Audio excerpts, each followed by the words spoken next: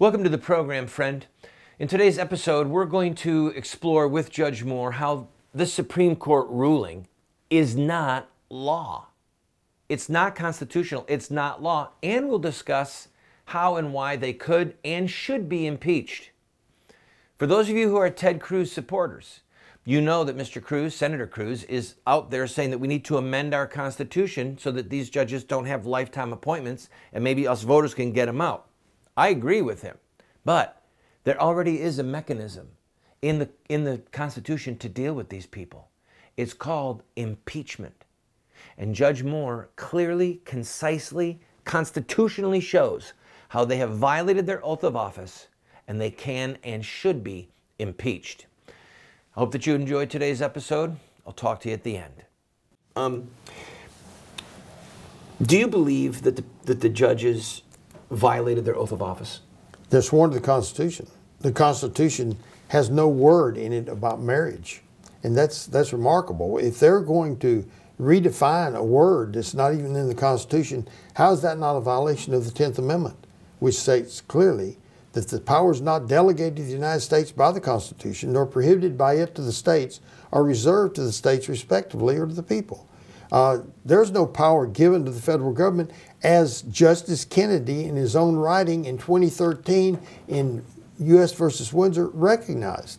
There is no power given to the federal government over marriage. That was left to the states. And today that's been taken and a majority has dictated that to the states. Okay, there's so many politicians right now who are saying that this is outside of the rule of law, that they went beyond their constitutional authority. So we hear all these words, but then if that is the case, is this an impeachable offense? Well, 4 justices on the Supreme Court, that being Chief Justice Roberts, Justice Scalia, Justice Thomas, and Justice Alito, all said that about the opinion. Right, that this is basically a lawless. It was completely outside the Constitution. And basically, even the majority opinion didn't reference the Constitution that much. It represents how they felt about things. The 5th and 14th Amendment, a really bizarre, twisted... Well, what about the 5th and 14th Amendment that is strange is back in 1986, the United States Supreme Court, in the case of Bowers versus Hardwick, addressed what the court did here today.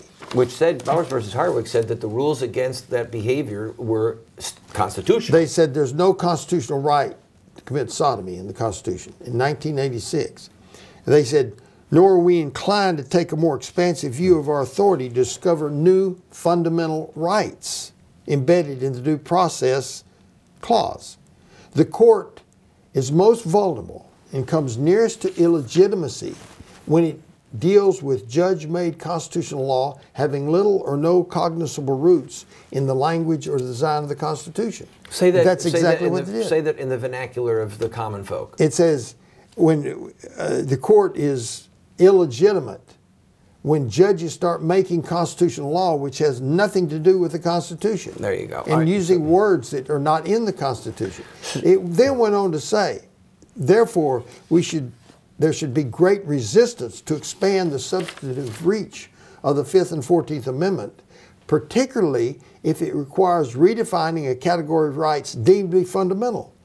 Then listen to these words. Otherwise, the judiciary necessarily takes to itself further authority to govern the country without express constitutional authority.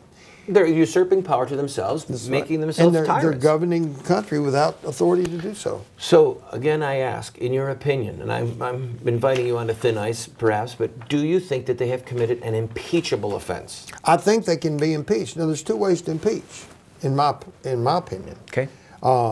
One is the fact that they've just exceeded their authority under the Constitution. And here's the clauses under the Constitution. Article 2, Section 4 says, shall be removed from office on impeachment for and conviction of treason, bribery, or other high crimes and misdemeanors.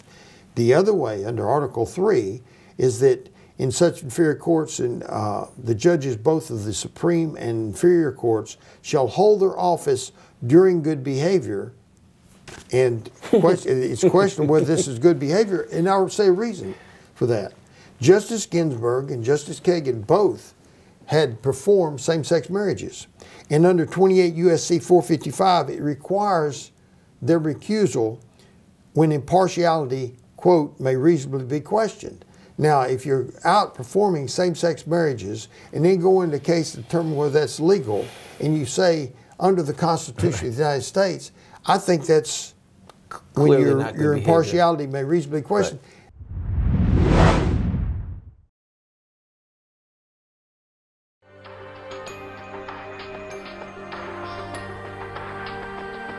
You have two choices. I mean, you can try to raise your children by design, or you will raise them by default. There are no perfect parents.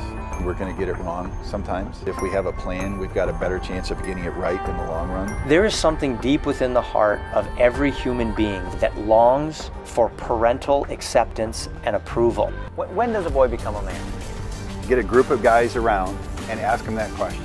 I don't think there's a certain age. Some men stay boys their whole life. I would say, 16, 18 years old. Wow, that's a good question. When they get bar mitzvah? Well, I think when he has a child.